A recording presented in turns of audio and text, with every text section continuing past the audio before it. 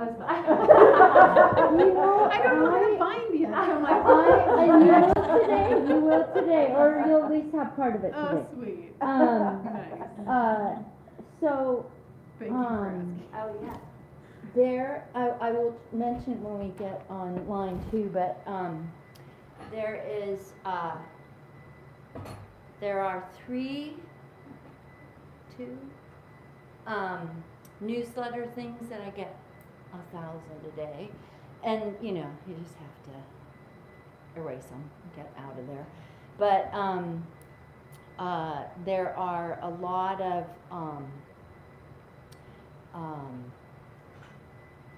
newsletters and email groups and Facebook groups and all that kind of stuff that you can find any help you need, really can, for no fees at all. And this one though, they have had several lately that have been quilt on your machine. Learn to machine quilt, and you know, not long arm, but just regular machine.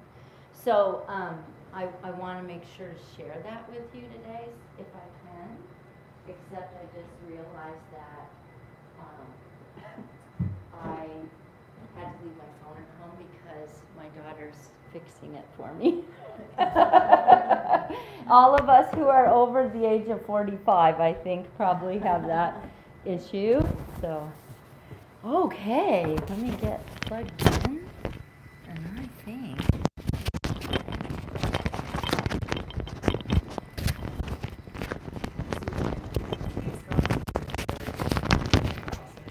Nice. Nice. Well, I want to see what you're talking about. I might have some things to add. Okay. Yay. And I think there will be a perfect point where I say, and there are rulers for everything. The ones I've shown you that I have are only a smattering. Okay. Let's see if we can get this.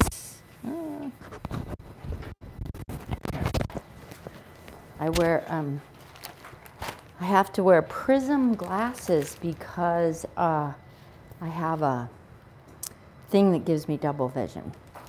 And the prism glasses are really helpful in covering that double vision until you do something like this. And then it's like, whoa, I'm gonna fall. Okay. So, we ready? I think. All right. Yeah. Are we set? Yeah. Okay, we're good. We're live. All right. Hello and welcome. Today, Suzanne Sterrett here with Confident Stitch, and we are presenting on using angles in your quilting and how to do that. Rulers are come in every angle, shape, size, everything that you can possibly dream of. And I just now thought, oh shoot, I forgot a couple that I have at home. But at any rate, so did you all get a handout? No, didn't. Okay. Here, I'll just have you pass those around, please. And yep, of course. Thank you.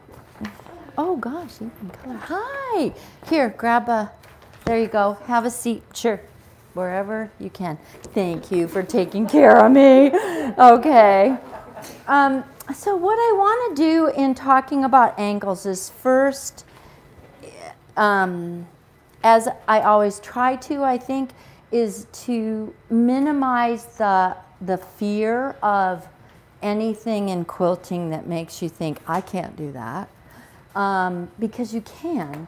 It just isn't, it's not that it's difficult, it's that we just need to get a framework that works for us. And so each one of us has a different way of doing that. If in school you were a math whiz and loved math and loved geometry, I can't imagine you being in anything but quilter's heaven while you sew on angles. If If that wasn't your thing, that's okay. Because angles give us something in our quilting that, and even squares are angles, so we still have angles when we're in squares.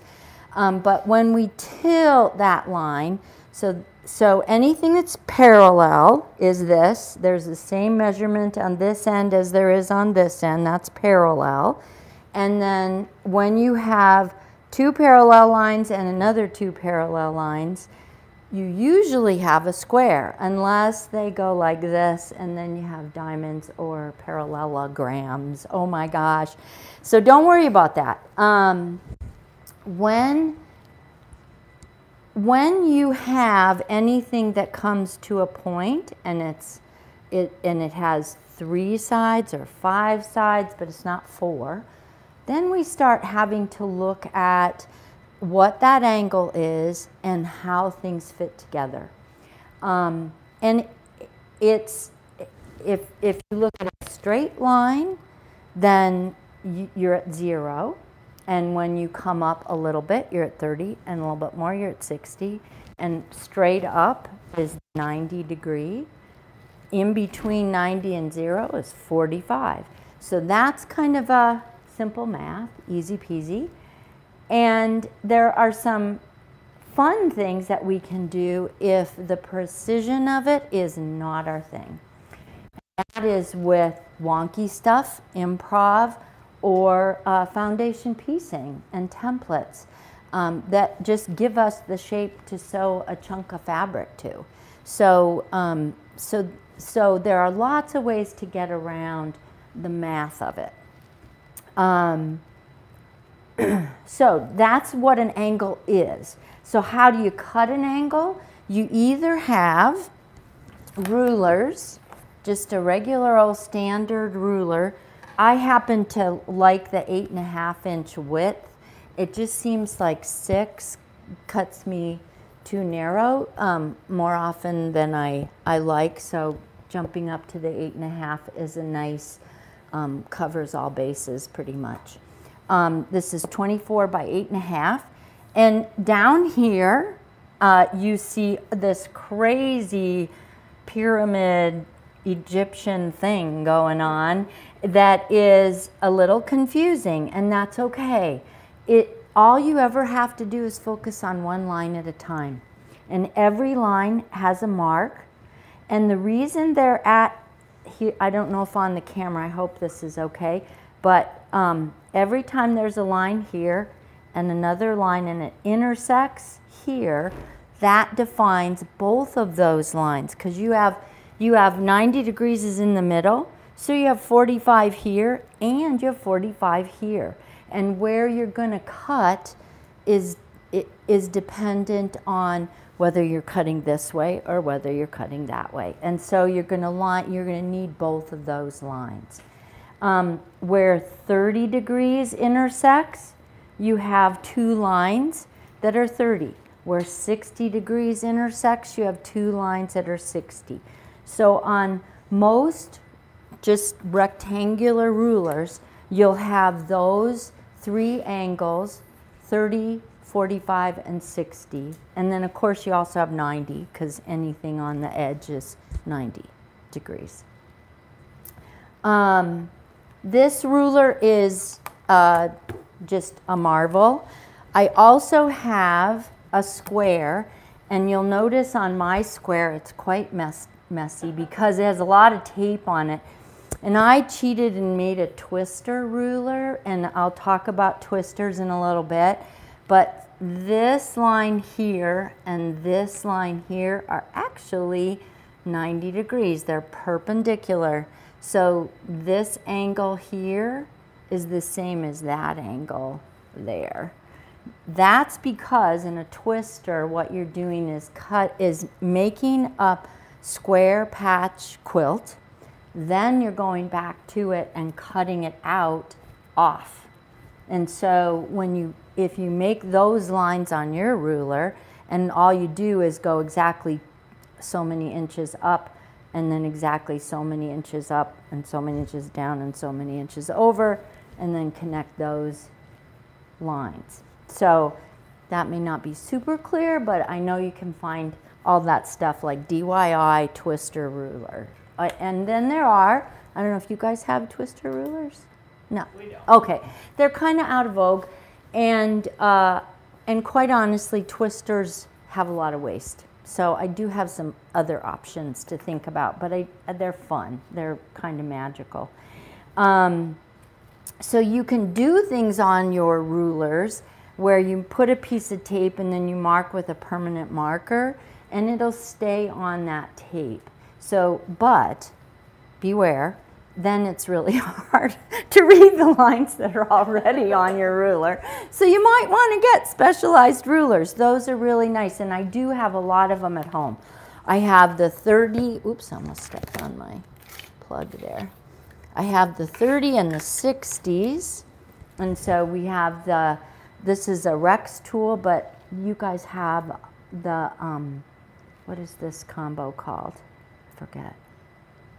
I forget the name. Anyway, 30 and 60 degrees, and those fit together, and this then goes on the other side to make the tall star points. And I presented those before, and I don't have a block for that.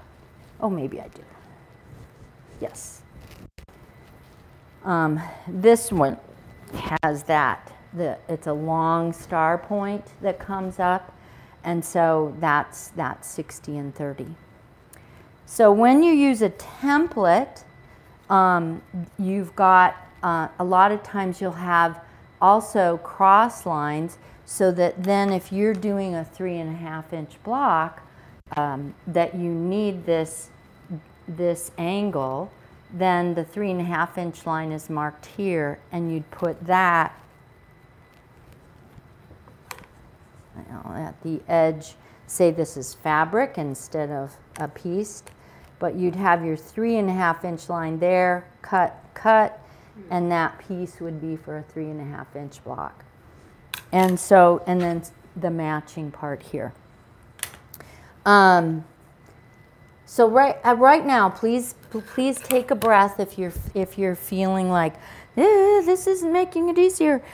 There's just a lot of information about angles and how to do them so that you get the quilt you like. That's not necessarily going to be precision. It's not necessarily going to be super accurate, but hopefully you'll be happy with it. And then, but there's a lot of stuff that we want to at least have. Oh yeah, okay, she talked about that. We'll bring that back when we actually focus in. Then let's see, we want to talk about, so little review too. We talked about half square triangles in another class, and we talked about stitch and flip in another class. So here's an angle, and all this is a square piece of fabric laid over the square corner of this light fabric, stitch diagonally, and flip it over. So stitch and flip. And any of the terms that I'm using, if you use those as your guide terms for Pinterest search, you will find more information than you ever wanted to know. The other thing to think about though with angles is you get angles in your design. So this gives you an angle, especially as it connects to the other blocks. So you end up getting a diamond shape that these dark and light squares form. So when, I've got it upside down, sorry. My little bear's falling off his bike. So when you think about design, I'd like you to think, okay, if you're a real beginner quilter and you want to just do strips, great. Sew strips together. And on your pictures that I've included in the handout, and for those of you watching, they're available online. There's a table runner here, and just by putting a rail fence on point, which means you take the square and tilt it so it's more of a diamond shape. Then you still have strips of fabric, but now they're taking a diagonal line across the design of the quilt. And depending on, as we've talked about before, your contrast in fabric, if you set up your contrast in fabric, this is that quilt not in Halloween colors. It seems like when you look for ideas on Pinterest during holidays, the majority of what you get sent to you for interest is in orange and black right now. We are rich in orange and black. But I saw that table runner and I went, oh my gosh, I'm jumping way too complex in angles and design, because really it's just about setting. So if you tilt, you can see this is a straight line of squares of only 2 strips. That's all it is. And this strip pattern is alternated with this. So you have stripe, teal, stripe, teal, and that's in its line. And then you have another one that pulls on a diagonal with this light that picks up your eye. And so you get this woven look. And it's, I saw that little table runner, and while I'm not a Halloween black and orange gal, I thought, oh my gosh, that is just such a pretty design, and it's as simple as you can get. 2 strips, that's it. So this, I'm going to demonstrate using your rulers for squaring up your quilt. And I'll do that right here. We'll use that and that. Okay. So I have a long arm, as I've mentioned before. And so when you have a long arm, these points on a table runner, as opposed to a blunt end, they can sometimes get pulled and stretched a little bit, and so they may lose their lovely 90 degrees. And that's, so you have to just sort of look at it and go, okay, close enough. And so I'm going to put this, I have my diagonal line on my square, and it's connecting these points. That tells me I'm really in the money. If I set it and for some reason the quilt had gotten pulled a little bit and it was more off like that, that's going to show on your table. It's going to look not quite straight. So if you have to trim some off, do that, because you want your point to line up with the center of your quilt. Whether it's a full-size quilt and you've got some kind of jagged edge on your quilt, or whether it's like this with a table runner. And I need to grab, I think I can reach it. I can. There we go. How about that? The physical therapist from my shoulder will be thrilled. I have such range of motion. Okay, so I'm lining up this diagonal line and looking through my ruler, and I'm seeing that it's going across the intersections of the squares in my quilt. So that tells me everything's centered. This moment is when you go, oh, I hope I'm doing it right. Because, and there it is. Then I'm going to come to the other end, not cut through the wire. We are offline. No. And again, I'm going to go from the intersections of these blocks to here. Now this side you can see got a little bit more swoopy. And so that's okay. We'll just, and I'm putting a lot of pressure on my ruler as I move my body. I'm really leaning into it, because if I don't and I go like this, we just slipped and we're not there. And granted, that was big enough that I hope I would have noticed, but Sometimes we don't. Sometimes I don't. I don't know about you guys. Whoops. Okay.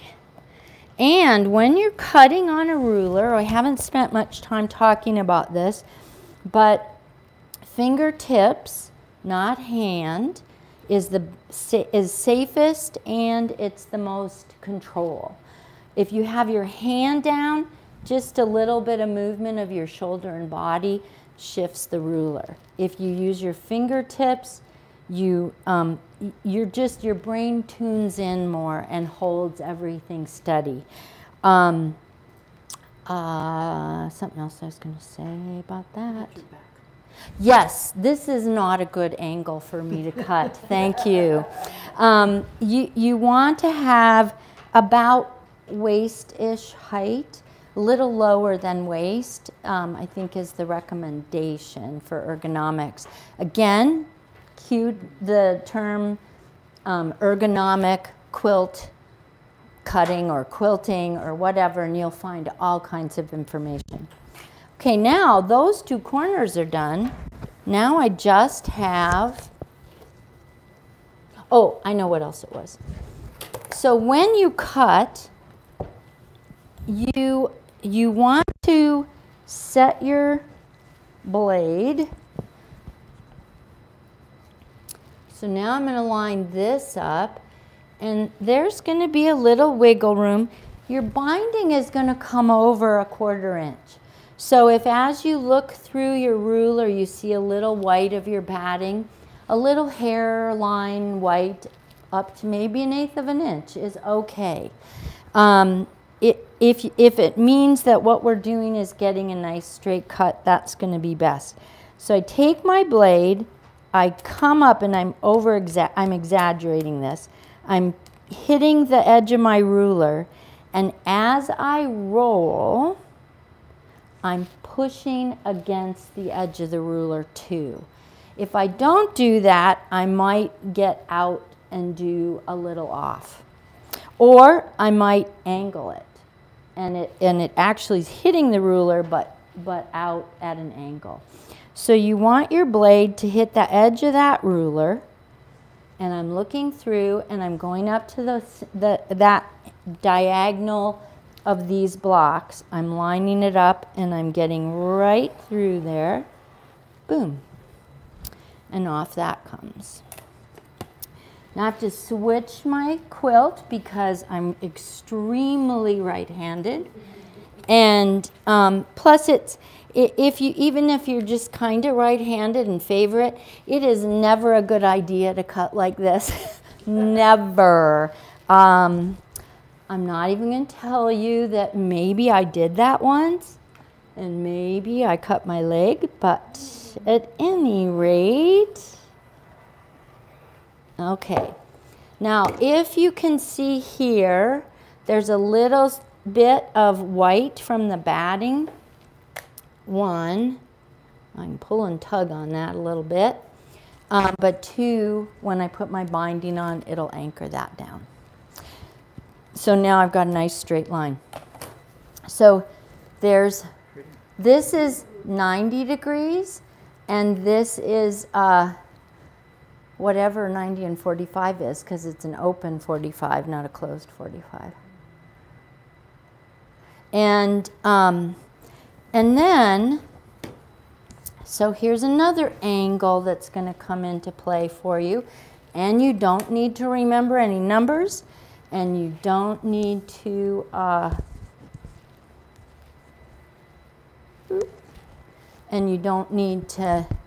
do any math, and you don't need to cut at an angle. And all you need to do is, can I ask you to plug in for me? Thank you. If you're walking this way, please be careful of that. Okay, so how do I figure my binding? I measure the perimeter, which I did. Whatever that is, I divide it by 40, because your fabric is 42 usually, sometimes even a little more than that. And because you're piecing it together and you eat up a little bit on the corners, by dividing by 40, you give yourself plenty of space on that. So I needed, I can't remember now what it was. It was, let's see, this is 8, 16, and I think this is 24. So 24 twice, guess what is 48? Dang. So I ended up needing, no, it's not 24. That wasn't right. It's 8 and 22 is 38. So 38 twice, because 1, 2, 3 is 38. 1, 2, 3 is the mirror of that, so it's 38 again. So it's 76.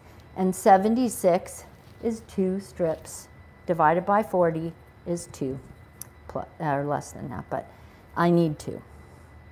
Now, on your fabric, you've got a selvage edge. Do not sew your selvage edge into the quilt. Trim those off, or as I'm going to demonstrate here, trim them off later, but keep those selvages out of your quilt. They have a different tension in the weave, and they will pull and tug.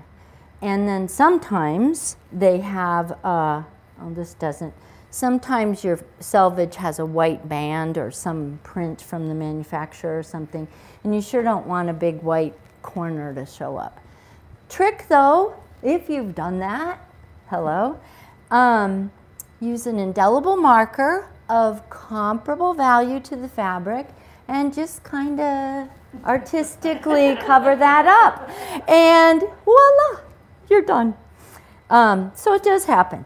All right, so this crisscross where I've left my selvage off the edge here. Okay, does that look, can y'all see that? Okay. I'm gonna keep it just to my eye. I'm not measuring a thing. I'm gonna keep it as square as I can. So this angle in here is 90 degrees basically, but it's just like a square. So notice if I have it wonky like that, well, that's not square. But now, if you have pretty much the same amount of your strip on both little sides. The 2 corners you sew to when you're putting your binding together are the outside joints. Remember that. Don't go from out to in. Go do the 2 outside corners. Now I know this is real basic for a lot of you who are already masterful quilters, but it's amazing how often those little things are the things that I mess up on. What year is your singer? You know, this is a 53, I think. I think that's right. I have a number of old ones and I lose track. I'm sorry. I should have had this ready to roll and I didn't. Do you need some scissors? Maybe. I hate, the only thing I don't like about the old singers is, nope, that didn't go in. And, little tip y'all hear me mention almost in every class is lick your needle, not your thread. Oh, really? Yeah. The spit, sorry to be gross, but the spit in your needle eye has a surface tension that sucks in the thread. If you only lick your thread, there we go, then you will, if you only lick your thread, you'll just simply be expanding your thread, and it's not as happy about going in the needle eye. So there we go. All right.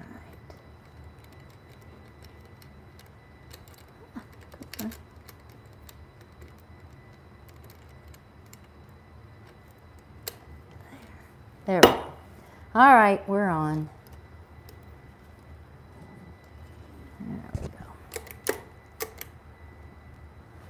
These little featherweights are just as sweet as can be, and boy, are they convenient. Okay, so back again to this. Line them up. We go from the outside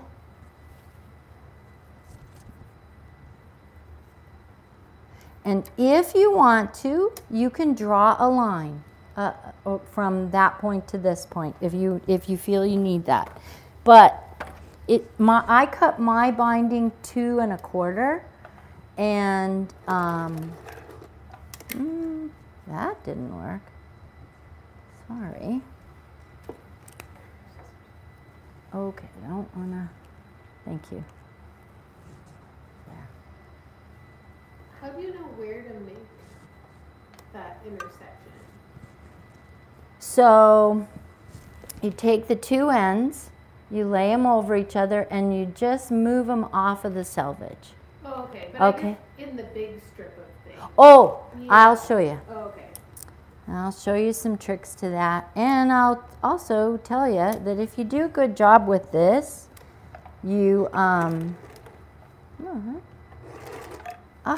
oh, this is frustrating.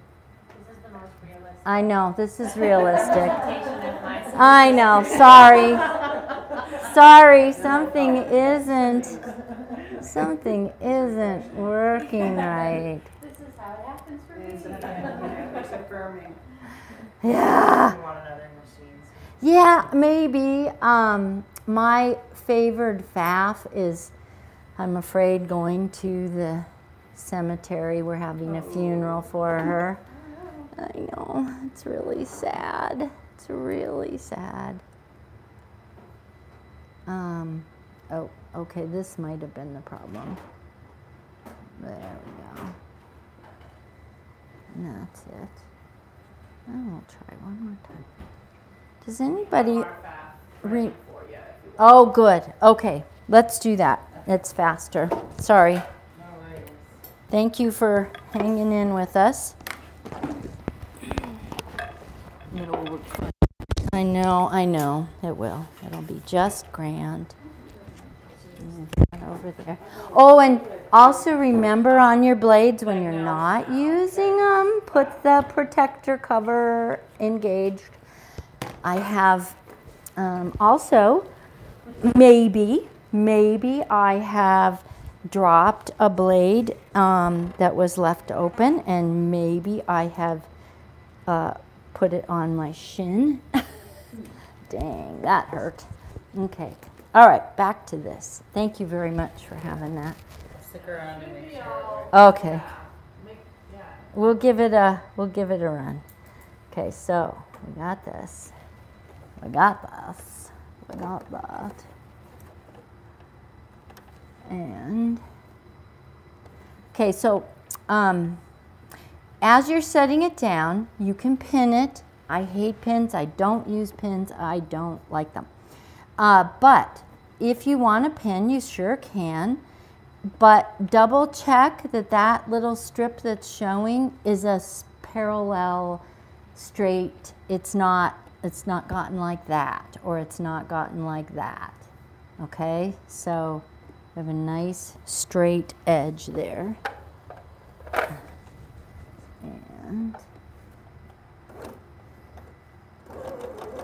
And on a nice big table machine like this, you can just connect those 2 dots. It's a short distance.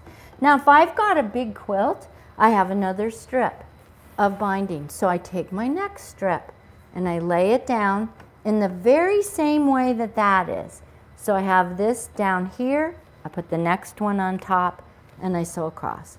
Grab the next one, take the end, stack it, and go. So you chain sew all your joints for your binding. All right. Now, when I cut, I'm going to trim that little flip off. Then I'm just going to eyeball a 1/4 inch. This is already sewn. I don't need to have an accurate cut. It's fine. So now I'm going to open it and finger press. again, some of you have heard me say this, I'm not much of a presser, so my fingernail works just fine. And that's what that looks like.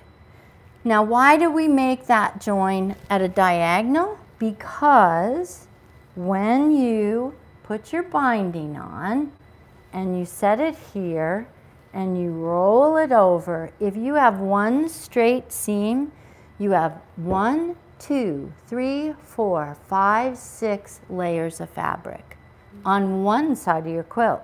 And then you have another 4 on the other side. So you have a lot of fabric piled up where that seam goes. You can do it that way. It's not going to be somebody's eye-catching disaster.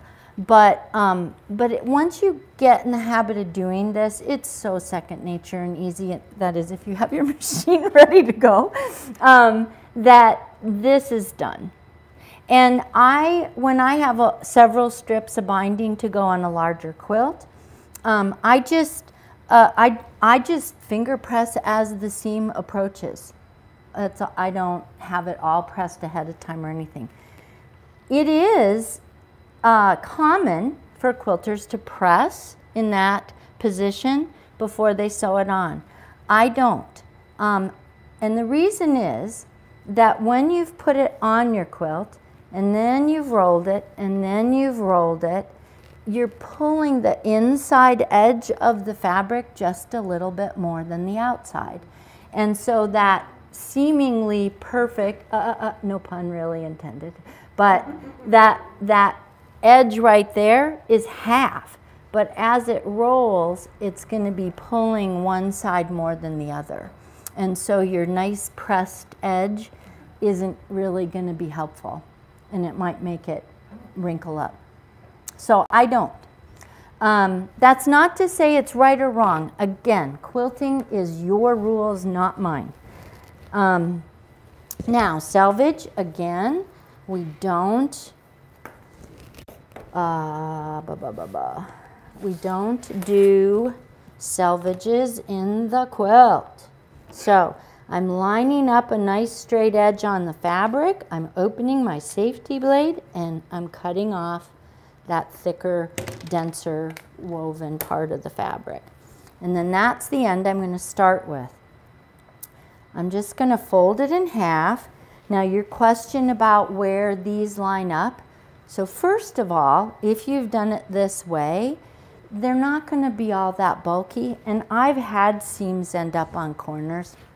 It's not the worst thing. They lay flat enough. It's okay. But if you don't want them to, if you want your seam to end up somewhere on a nice straightaway, then put your seam someplace, kind of eyeball it, and kind of come around, and that's where I'm going to need to start to get that over here. Okay? So I'm going to start somewhere around here.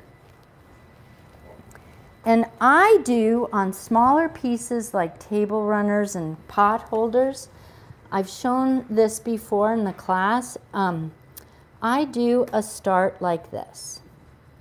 I fold it in the half square triangle shape, and then I take that little corner and bring it over to this little corner, and now I have a little pocket. Let me put something in there so you can see. So see how that is? Here's the end of the binding.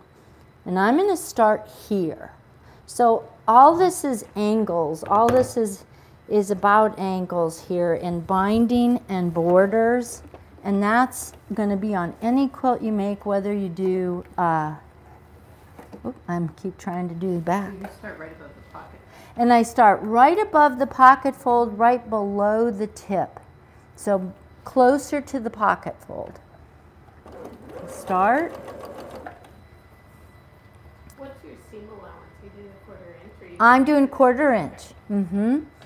Oh, and let me say, if I were going to do this completely by machine, I was going to finish it on, in fact, I'm not going to do this by hand.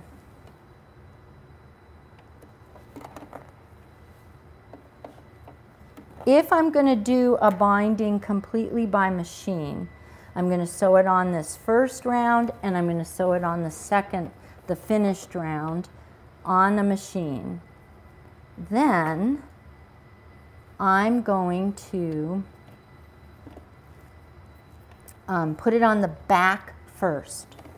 So it goes on the back if your whole process is going to be by machine. So on the back, you go around, and I just am looking ahead. I'm not pulling and tugging. Remember, you want your body to really be one with the fabric, you know, and just really zen it out, and bring it along here. Now on these 45-degree turns, I'm going to aim for a point that comes right here, right there, so that it's a 1/4 inch along here and a 1/4 inch along there. It doesn't have to be perfect, my friends.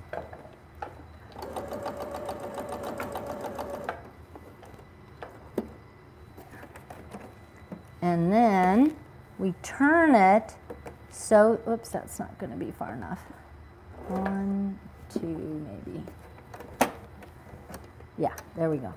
And now I'm going to look for the point of that batting that's underneath the binding. I'm going to sew straight toward that. And for this cute little turn, just a 45-degree, I'm just going to lay this on there and have a little tent. So can you see right here that there's, right at that point, there's just a little tent here. I'm going to fold that back, and I'm going to come along here, and I'm going to sew right over the pleat. Now we're getting to a 45-degree. Oops, God, my walking foot is catching, or something is catching. There. No, it's okay.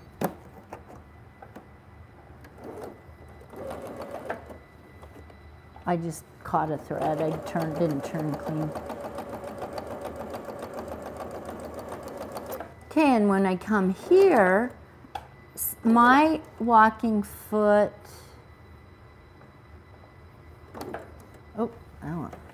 my walking foot has a mark on the foot when it's getting to the end of the fabric, so it tells me you're at that 1/4 inch. But if not, just eyeball it again. Don't lose sleep over it. Okay, this is the same thing I did on this little corner, only this is a 90 degrees, so it's just going to be a little bigger. And it actually comes all the way up. In fact, you'll see in pictures that it folds this way, then it folds straight down. And you have the very same kind of little tent here, only it's a bigger angle. So it's a bigger pleat. You sew around here.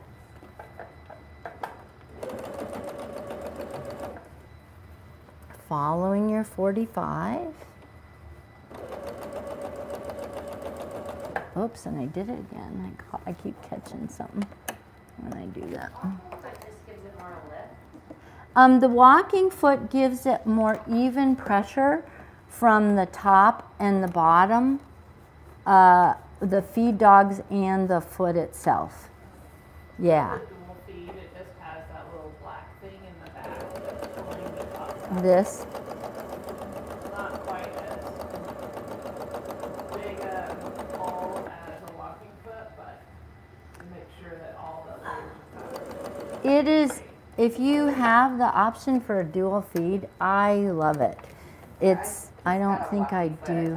For mine, and I'm not loving it. I feel like I'm having a much harder time sewing straight lines. Uh-huh. Somehow It's it so like big. wanders more, and it's Yeah, just bulky and Yeah, weird. so that's, yeah, I really like a dual feed, but for binding, a walking foot is nice.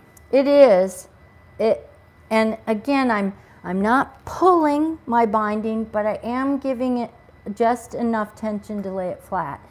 And without a walking foot on my old Singers, it does tend to push and you know, push the fabric, the top fabric a little more than the bottom fabric. And so every once in a while you just sew over a pleat.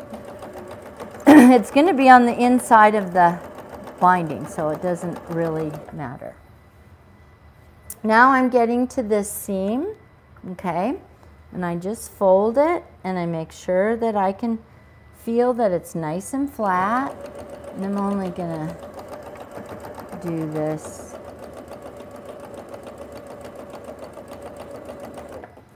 So do you sew your bindings by hand or by machine? I do both. If it's a special project, I really like doing a binding by hand at the end. There's something very sweet and tender about, okay, it's done. And I've held it in my hands and I've, you know, done this little special treatment. And pleat again. Now we're coming around the corner when she comes. She'll be binding all them quilts when she comes. Yes.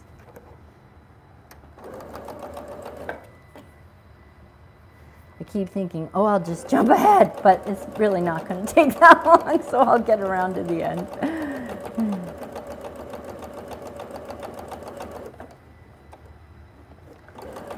I'll also just mention, I didn't bring a sample for that, but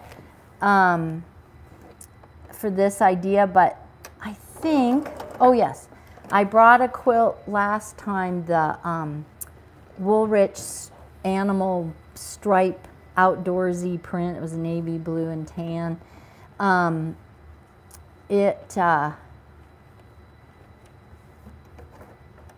And this isn't ergonomically the right level for a sewing machine either, just so you don't emulate that at home. But, you know, when we want to sew, we sew where we can. What is the best? It should, your hands on your machine should be right. I mean, pretty much anytime you're doing any kind of pressure and leverage, a little that right off. Okay, sorry folks, you probably sounded like I tore my clothes. Here's right angle, and that's going to be the most efficient physically. But if you have just a little forward on it, then you also have nice pressure. And so that would be my recommendation. Yeah, so that from here, your hands are pretty much at your hip bones. Your elbows are at your hip bones. And again, Google or Pinterest search anything you can, and for ergonomic, E-R-G-O, ergonomic sewing, quilting, and you'll find all kinds of pointers.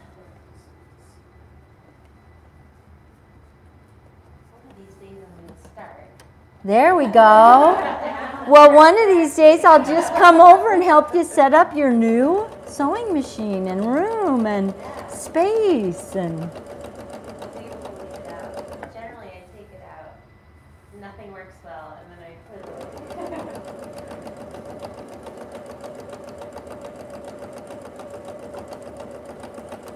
it. Okay, now we're coming around. Here's my little pocket. And here's what I do. This fabric isn't the easiest to see, I'm sorry. So here's the edge of my fabric. What I'm gonna do is I'm gonna cut parallel to this fold here, like so that a tip of this fabric tucks into the pocket. So I'm gonna cut, but also so that the edge of the fabric, then the edge of the cut will not get on the, it's, what am I trying to say? You can't see, I'm sorry, this, It won't. it won't get stuck, it's out of the fold. Thank you, thank you. So it's short enough and long enough. And now the other trick is this little point, pull it a little bit.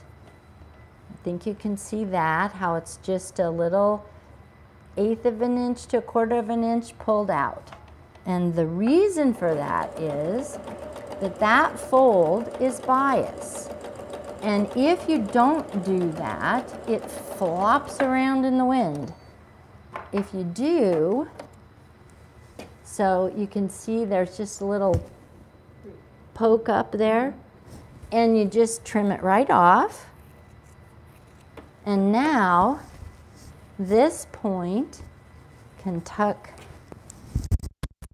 Oh gosh, you'd think I'd have this figured out by now, but no. Okay, so here's the pocket, here's the tip.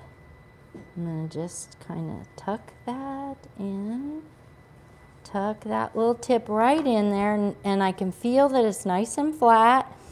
And this will be a little poochy because I've cinched up this fold, but if you don't pull that just a teeny bit, then this fold is real floppy, and it shows. Yeah, you need to either do it by hand or whatever. Now, I'm not going to do this here because we have more things to go over, but now I'm going to set it here, and I would start stitching right on this edge, and I'd use a thread that blends the binding on the top thread, and whatever my back fabric mostly is, I would use a thread that matches that on my bobbin.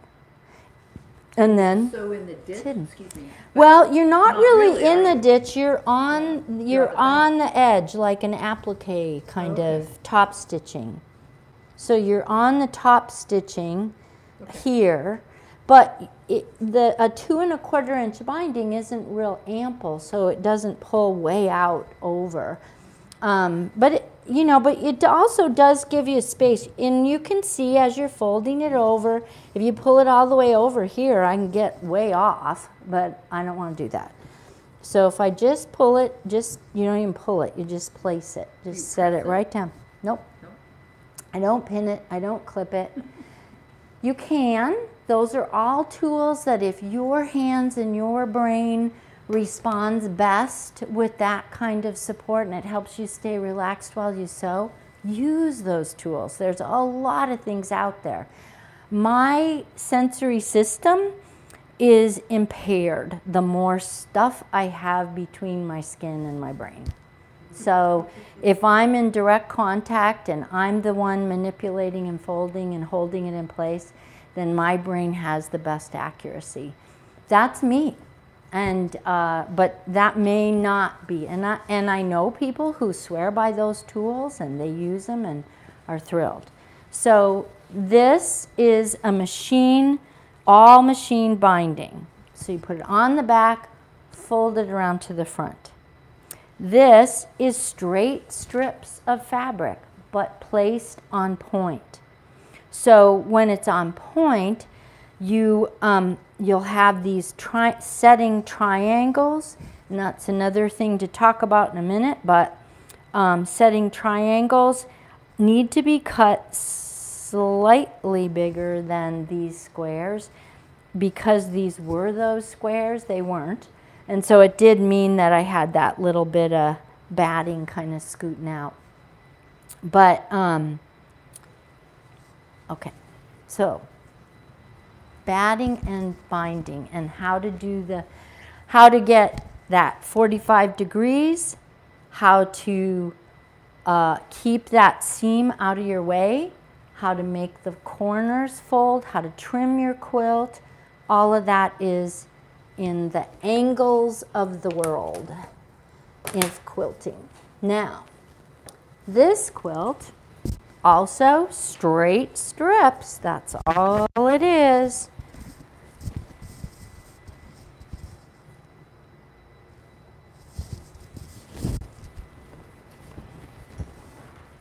So this quilt, excuse me, is 6 strips of fabric. 6 strips of fabric. Dark, light, dark, light, dark, light.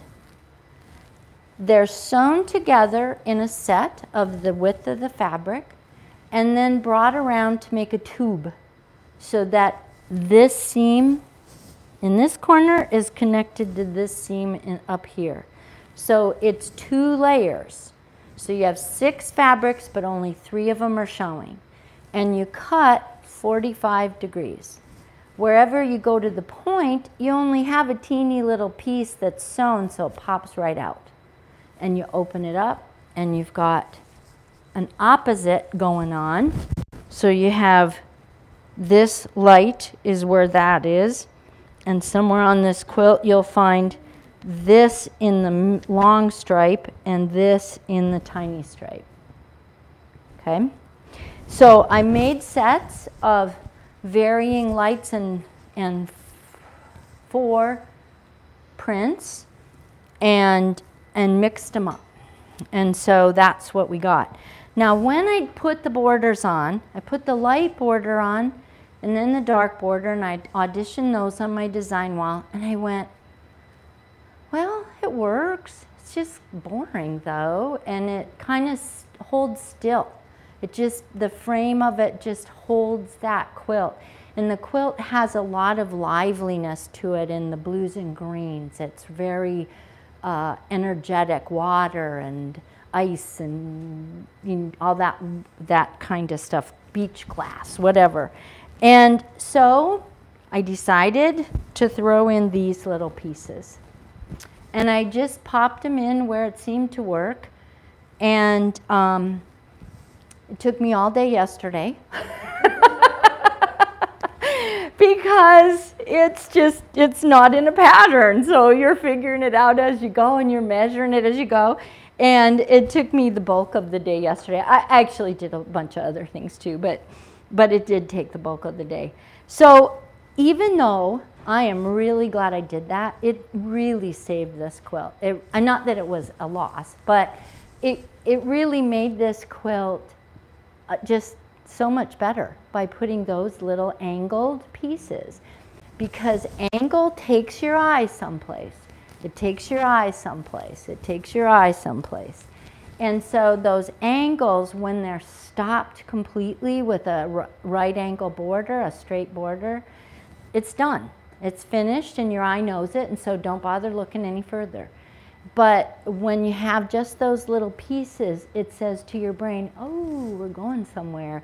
And then when it does get to the end, it comes back in because those little pieces bring you back. So now I'll show you how to do a mitered border. So these are mitered borders. It's where they're sewn together. You sew your borders on with extra hanging off. It's wasteful unless you actually know all the measuring. I've never had a quilt that I have been able to just measure exactly at a 45-degree, cut it and put it on a quilt and have it not look bad. So I always have the top border and like this. It looks like this. So here are my 2 extra pieces hanging off to the ends.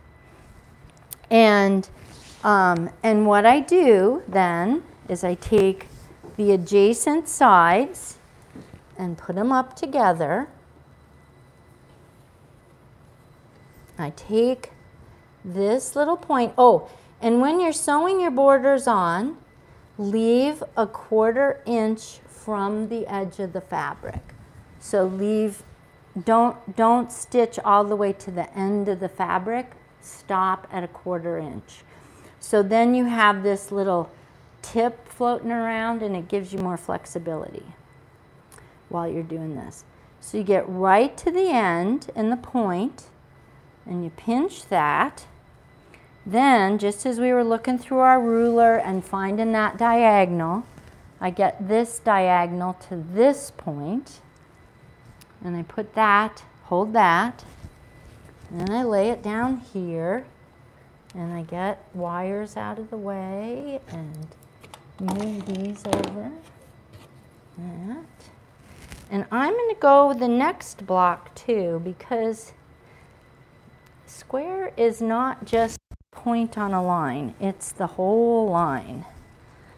And so here's, okay, I'm pushing down right smack at the point here, and I'm pushing down right here, and I've got that. Now I'm going to be really gentle, because when you work with bias, you're going to end up pulling more than, I'm feeling in here for the matching seam, and so they're lined up on top of each other. I'm feeling through here for the matching seam. I'm pulling the underside fabric, just giving it a little tug to get it all lined up. I'm patting it, not pulling it and tugging it, just patting it. And from the border, I'm going perpendicular. I'm spreading it out flat. I'm spreading it out flat. And then we take this, lay it out, and this.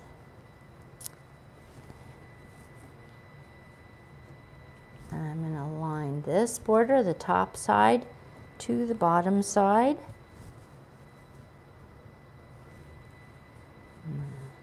Pat, pat, pat. Now, this seam that connects the whole border to the quilt, I have pre-pressed it. I did use an iron, and I pre-pressed it toward the border. That may be a decision that needs to be different based on the construction of the quilt, but this has more seams, so if I can let them go flat instead of have them folded over on themselves, then there's less bulk. So most quilts, you're going to press toward the border. Now, if you have a really dark fabric and a light border, then that's going to change that plan. So, again, rules are meant to be adjusted as needed and as works for you. So, here's this. Get it all flat, because Bubbles isn't her middle name. Okay, now, then we take the ruler.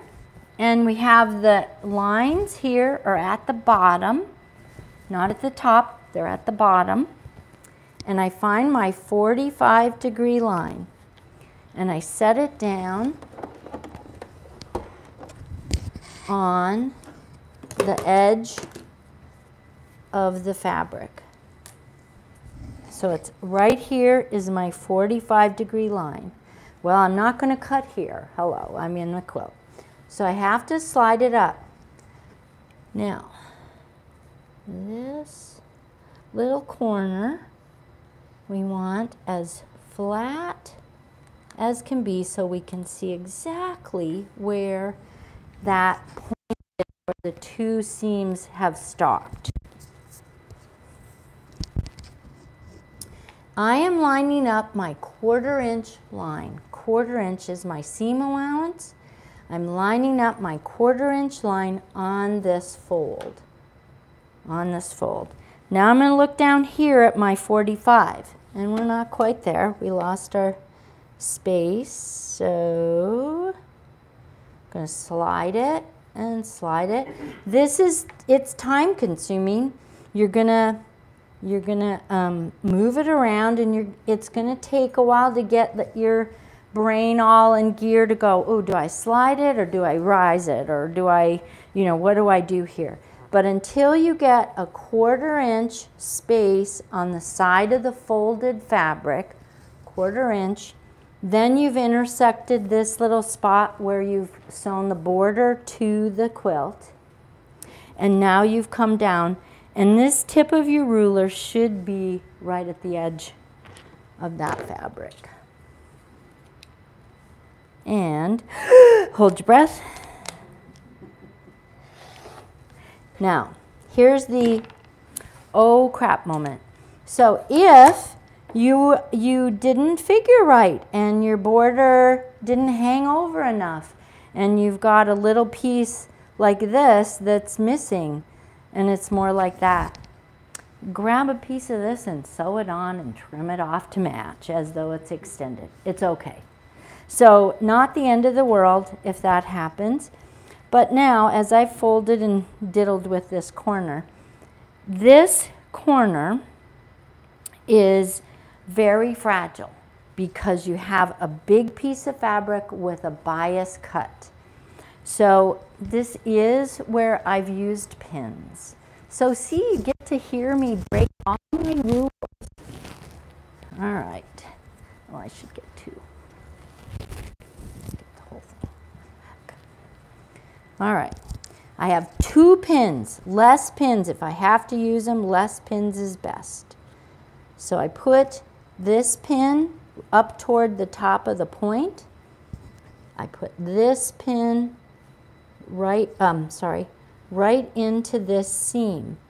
Now this seam, like we've done before with 4 patches and everything else, you can see it's nesting.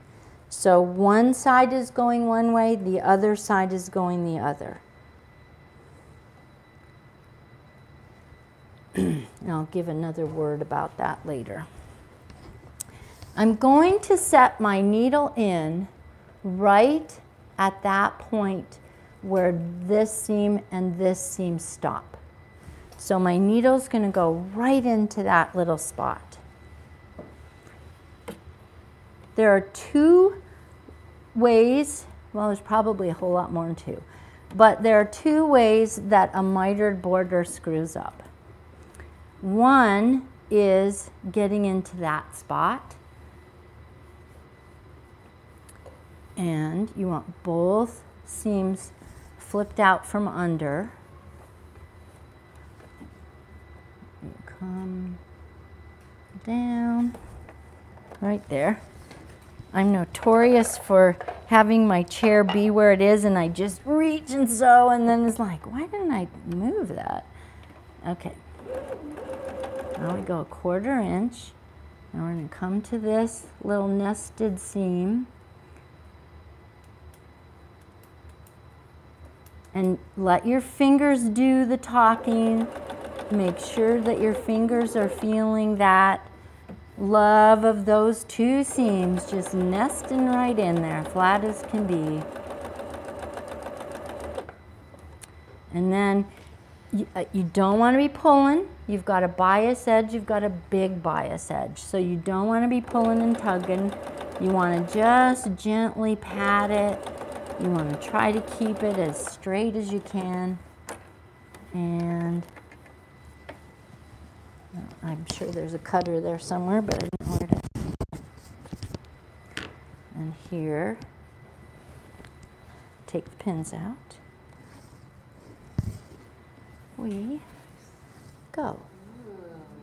And so this little spot here is where it can mess up.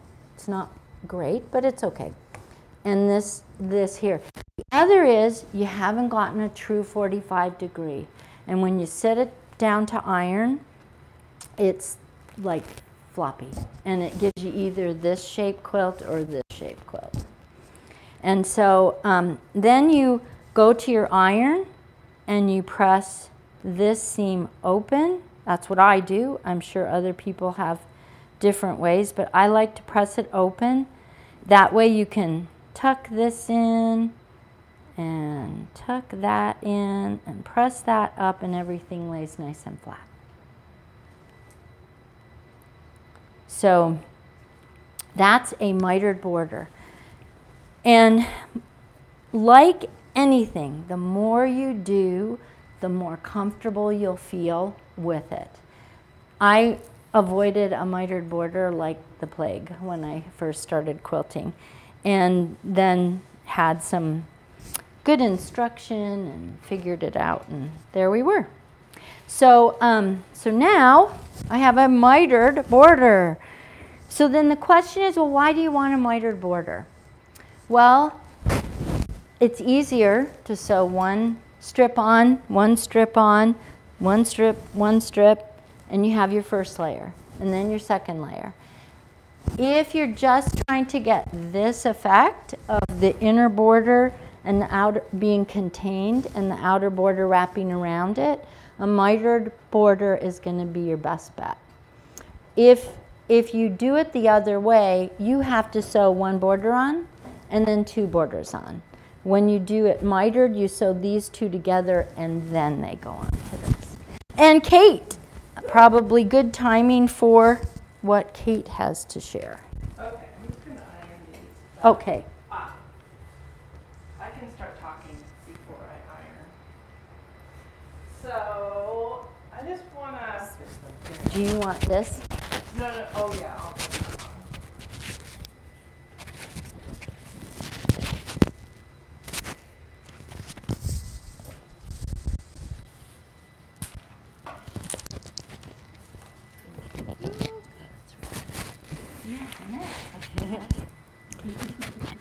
So, with all these talks of angles, oopsie, yep.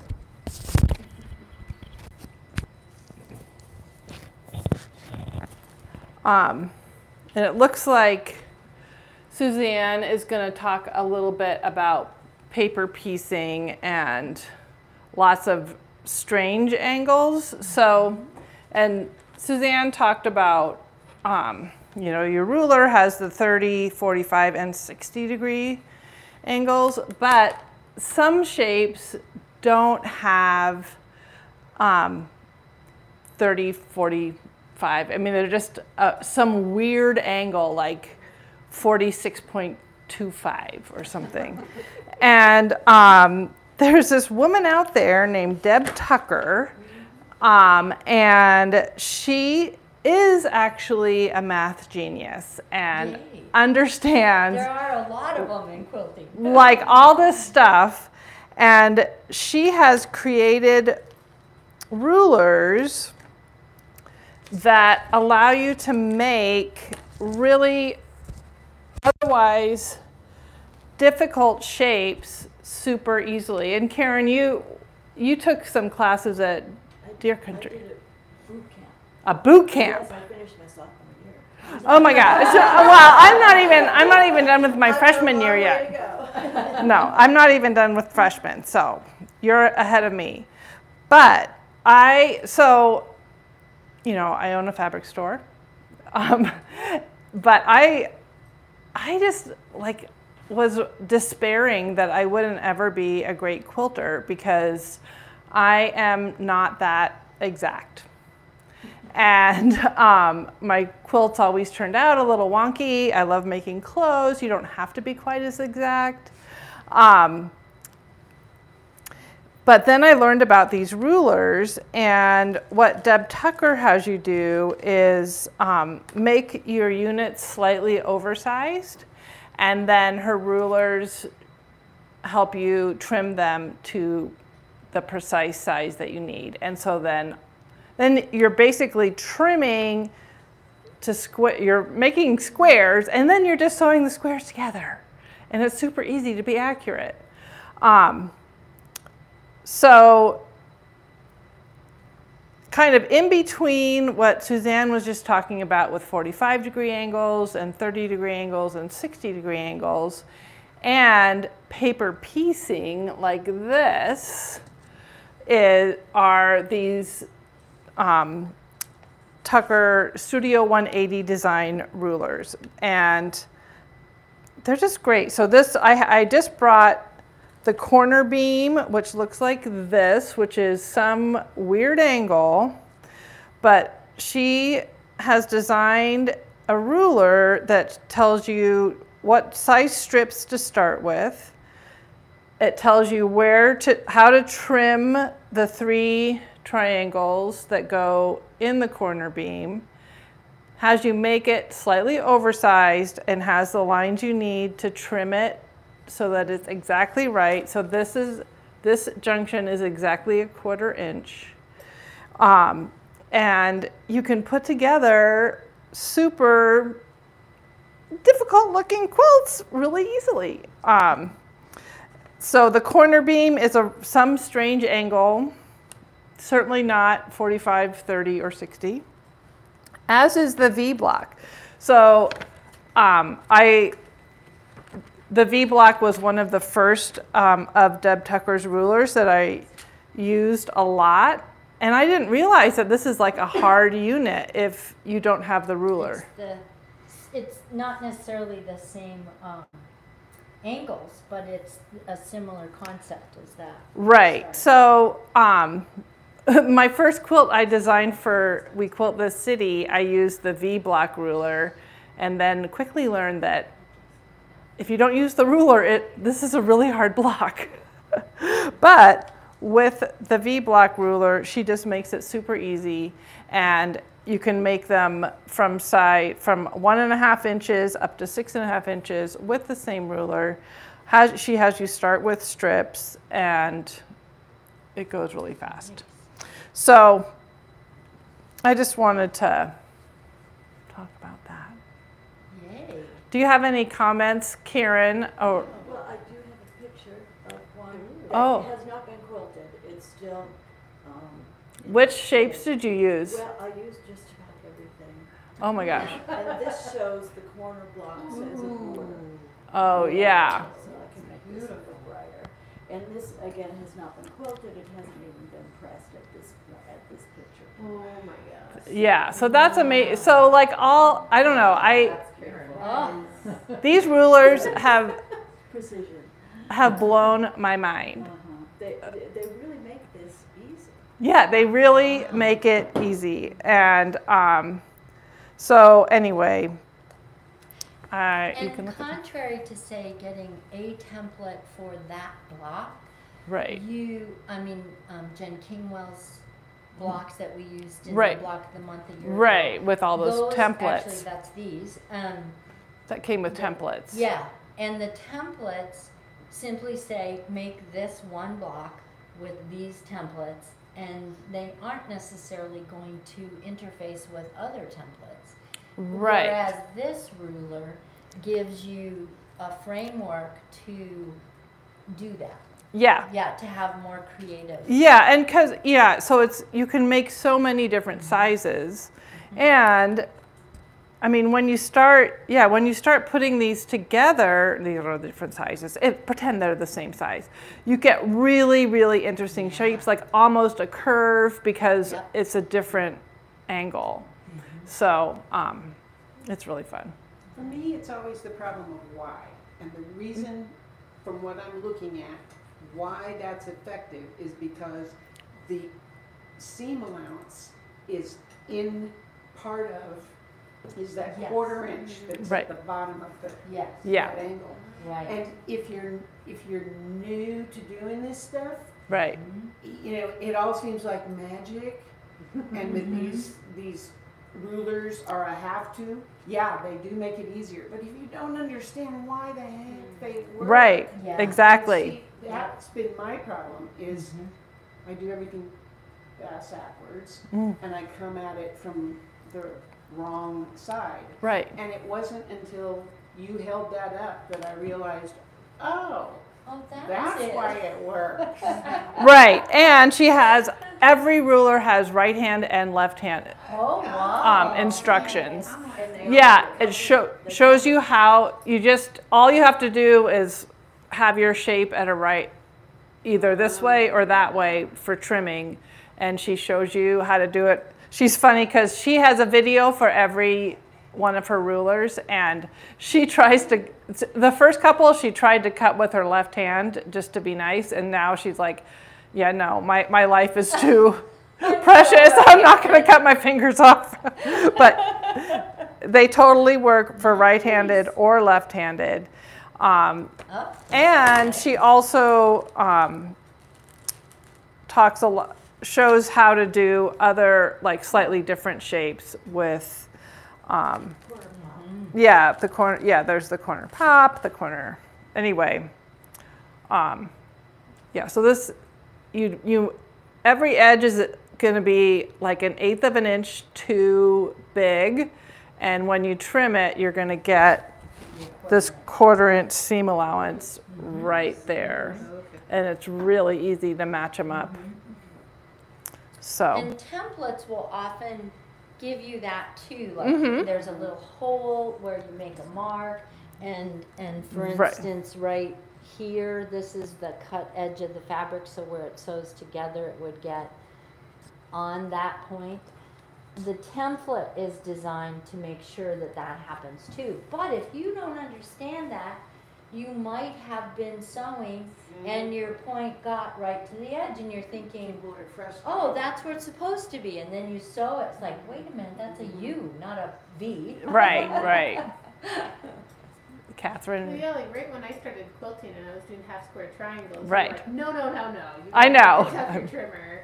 And I think at first I was so worried about waste, but as a beginner, to me it's better to have waste and just learn what you're doing. And I think, yeah, when she builds that in, you just feel more confident, like, oh, I can like sew this together and then just square it up and, you know, if it's a little bit wonky, it doesn't matter. Right. And so I think that, like, I used it this morning. Yeah. I use it all the time. Yeah, so her basic tool is the Tucker trimmer, and it helps you make half square triangles, quarter square triangles, and combination units. Yeah, whenever someone's just starting, I'm just like, this is not a waste of money. No. This, Use it all the time. yeah. Yeah. We're hearing something called tuckerize now. Oh yes, you tuckerize it. You're making them in miniature. You're taking them half or less. Oh, well, but tuckerizing also means taking you take the measurements in a quilt pattern and figure out how big Deb Tucker would cut them. A little bit, she would cut it a little bit bigger and then trim it down to size. Yeah. Yeah. But the tuckerizing that I've seen, they've made this large quilt very small. Oh, cute. Amazing. Yeah. Yeah, and now she just came out with a mini Tucker trimmer that you can make even smaller half square triangles with. Nice. So, yeah. So anyway, Very nice. if you feel like you want to make something that's not 45, 60, or 30, there you go. we've got all these rulers, and they're really fun. And they come with great instructions for Yeah. right-handed and left. I know. Her instructions are amazing, and she makes a full video showing how to use each of her rulers, and yeah, I love them. Does she have like quilt examples using her rulers? So you could be like, oh, if you buy the V block, you could try. Right, so I don't know if for all the rulers, I have these sheets that kind of show you can, break it apart. You can see that kind of like something that Suzanne was showing us, like this one, I just saw, these are just 4 V blocks and then 4 patches and a single square. So yeah, so I have these for all the rulers that I can copy off for you. And also we have some of her quilt patterns. Oh, okay. So And the one you made, Karen, is a pattern. This is Journey's. Yeah, so that one, I don't think we have that one, but they'll say you need the V-block ruler and the corner beam ruler for this quilt pattern. And then, Nice. Yeah. Woohoo! So yeah, it's Always, when we, in this day and age, we talk about the word technology, and usually it means computerized. In quilting, it's really interesting to me that technology means still a mechanical process, but it is not our grandmas. Grandmas were using scissors and trusting their jittery hands to make a straight cut, and it wasn't. And that's also the charm of older quilts, that they're wiggly. Thanks, Kate. But when our sewing now, our cuts are super straight because we're using a rotary cutter and a plexiglass ruler, and we're sewing straight lines because we have marks on our machines and all that stuff. So couple more things. I did include in your handout some interesting pictures to just think about. To me, the thing with angles is to think about how it adds to your quilting. So it adds in a way that, as I said with those little pieces in the border, it takes your eye to a new place. And that's really the reason we have them. That's why we're attracted to them. That's what we do with angles. So you can do angles with straight lines of strip quilting, and there's a couple of table runners I've given you pictures of. There's also just a comparison. This quilt, this little table runner here is in angles, but the design of color goes zigzag. So you also are going to use color to get your angles. So thinking about when you make a quilt, it does work or it doesn't work. What is it that's working? So when I did this strip quilt, it's a fun quilt to make. It's faster than fast. It took me longer to do that one inner border than it did to make the whole quilt. But it's just really fast to make. That's fun. But then when it's done, if it's not still moving you, if it's not still feeling like, oh, this is what I wanted it to be, then think about what you have going on with stops and swoops and maybe curves. That's, I think, our next class. Tumblers are fun. Tumblers are in one of these. Oh, this quilt right here. It's just a slight angle, and there are tumbler rulers and tumbler cry cuts. Is that how you say it? Crickets? I don't know.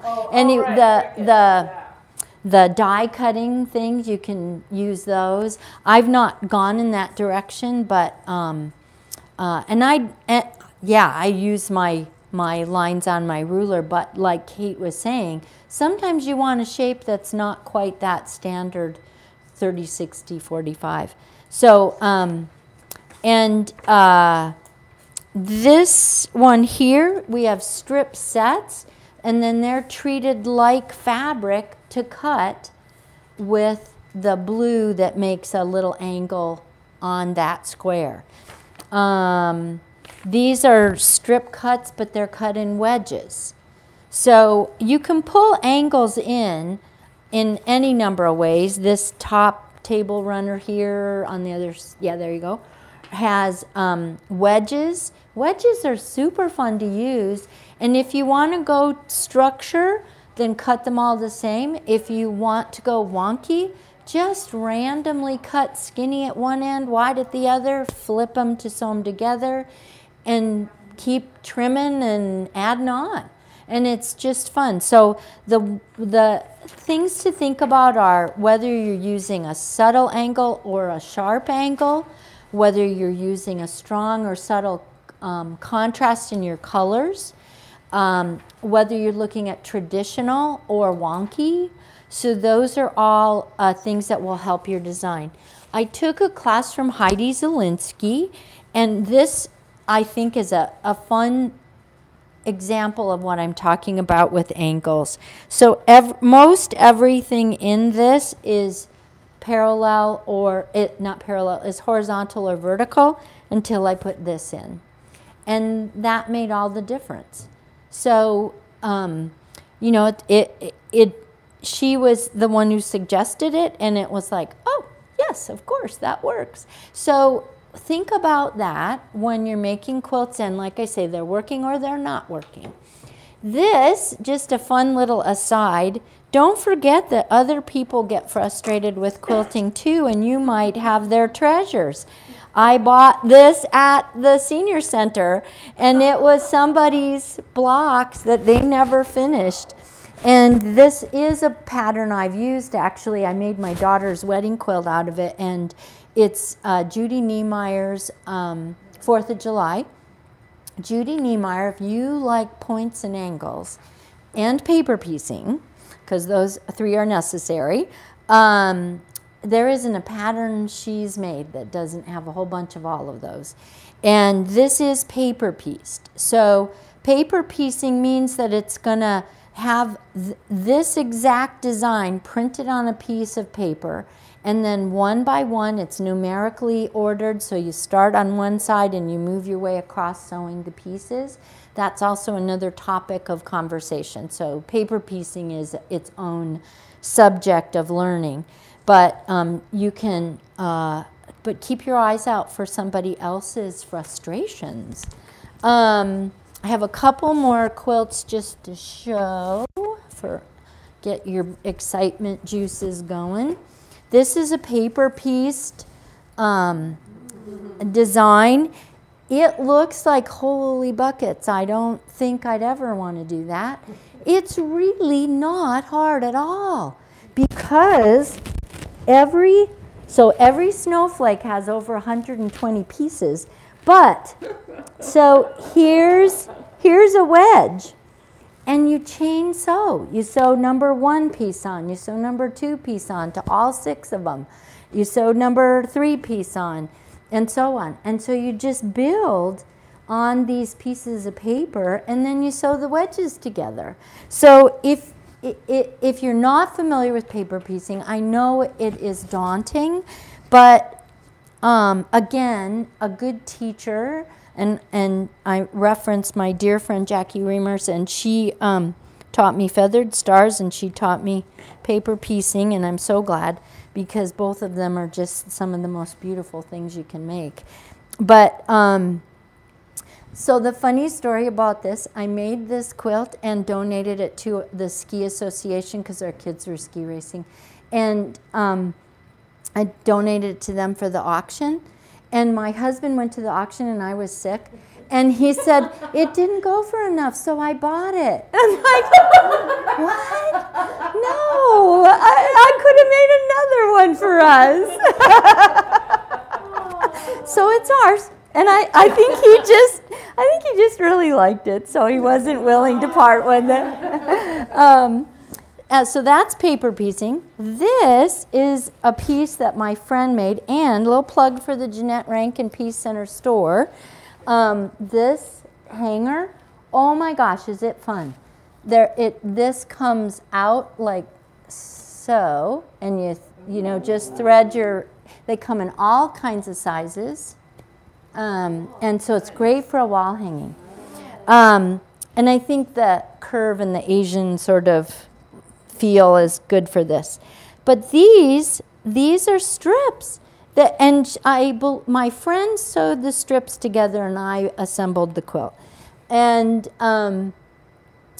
so I think she started with like 6 or 8 at a time, and she just had those strips, and then they were all in those sets, and then they're cut using your look through the ruler technique. You cut them at 45 degrees. And so you end up with a diamond shape sewn to the opposite direction. Yeah, and it's just a herringbone, right. But isn't it, and I just have it hanging on my wall. It's really pretty. I like it. And then this is a Judy Niemeyer, and I was hoping I'd have it all bound and done, but I didn't.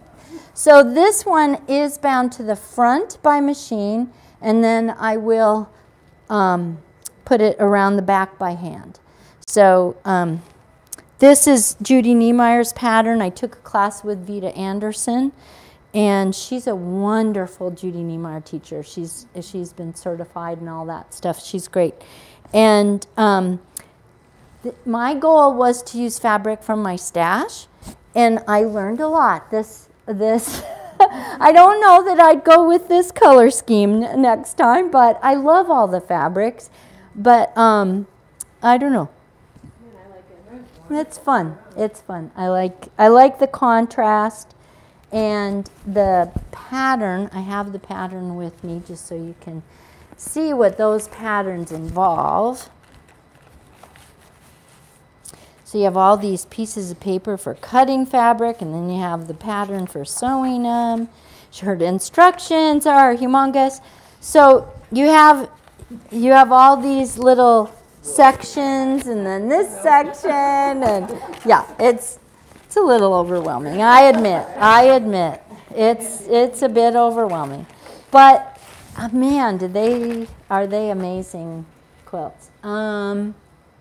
Any questions about, yes? Okay, when you are finishing the binding by hand, Mhm. what stitch are you using?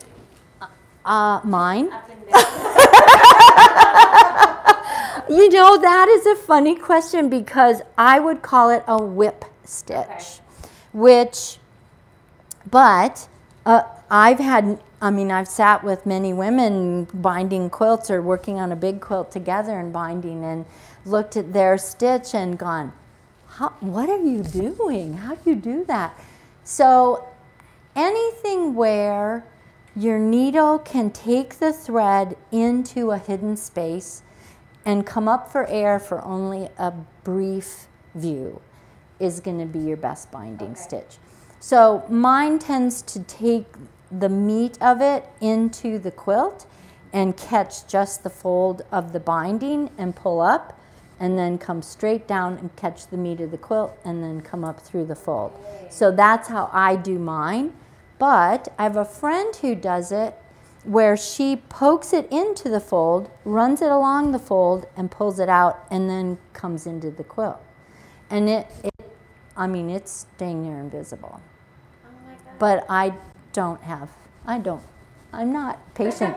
As our family has discovered over the years, we all have our own version of hyperactivity and attention deficit issues. And you have to find the things that work for you. And so that's how I do mine. Perfect. But good question. Yeah. I'm interested in scale. In terms Oh. of, fabric choices. Yes. Balancing, large scale and small scale. Mm-hmm. And what reads as solid. Yes. Go ahead. Keep going. I was just going to use this as an Understanding example. Using large scale is my. Oh, I love small large scale. and Yeah. I get that it reads solid. Yeah. For me, without the waist, that's the hard Oh, part. yeah. Because I do Thank have a you. space Good to section. see you. And I'll get you that machine quilting stuff. Oh. Yeah, I'll get you that link. I'll send it to you. Okay. So I have a compulsion not to waste. Yeah, I hear you. I definitely hear you on that one. I have a hard time with any of that. But I have gotten a little more free in my attitude about it, only because I'm nearing the point in my life where I can't possibly use all the fabric I have.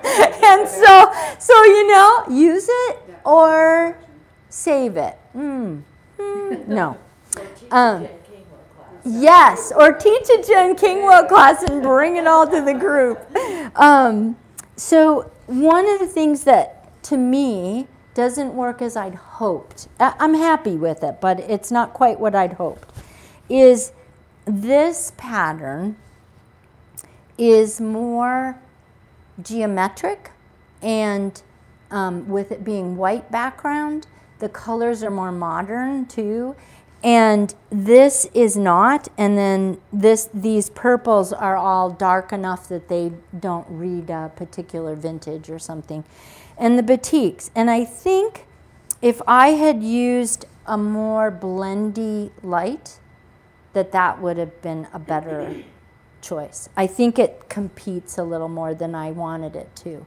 But I like it. I'm fine with it. I'm not saying, but that's what I'm saying though about quilting. If what we do is look at it and critique it, oh, I'm so bad at choosing colors, oh, I'm so whatever. But your big print question, what I have found with big print is to be daring and just use it like you would little stuff, like you would. And one thing that happens in a big print is it gives more scrappy feel when it's cut into small pieces, because you have the little of that red rose and a little of that white daisy, and you have, all that cut in.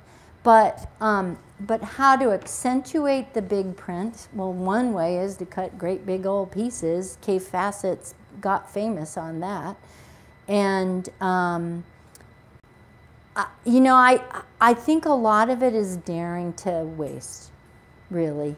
because I've seen so many quilts at quilt shows, and that's another, you probably do this too, is when I have something in my mind on, I need to find a better way to do that pattern, or I need to find a better way to use that fabric, is then when I go to a quilt show, I take close-up pictures and everything. I'm not that advanced. Oh, I'm a rank beginner.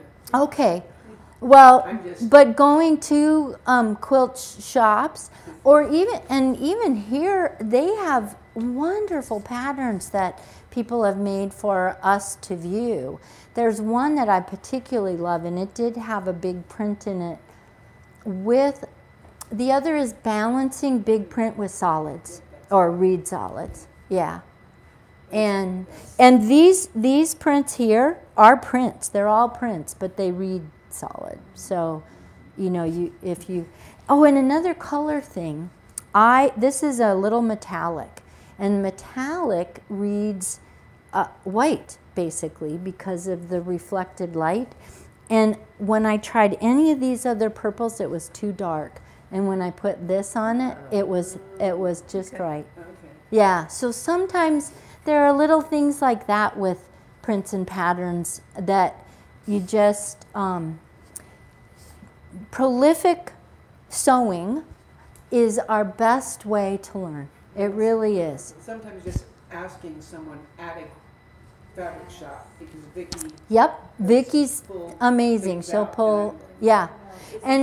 And here, I mean, Confident Stitch folks are, I mean, they have, their samples in the store are so sophisticated. They have such wonderful blends of color, and most of the time, not always, but most of the time, they're on the easier side of construction, which I'm all about that. I'm just having a hard time trying to go back in and use up what I have purchased. Right. And This strip quilt, the diamond, the blue-green one, that is great in a big print. It really is. And you can cut those strips any size you want.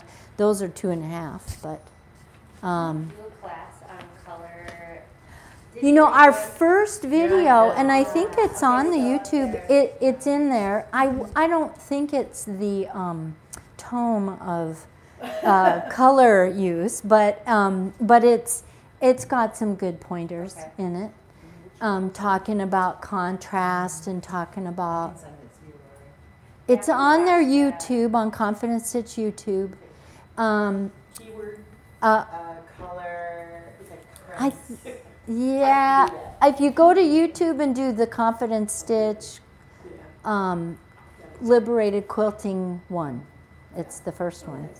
Because as a beginner, that is a real intimidating factor. It is. For me, that kind of keeps me from continuing, is like, oh, there's too many good choices. You know, yes, and it was a conflict even in setting up this class, which we may revise at the turn of the year even, but is it better to do topics in quilting so that we get everybody thinking about, oh, I could do that and I could do that, or is it better to say, here's how you make this quilt?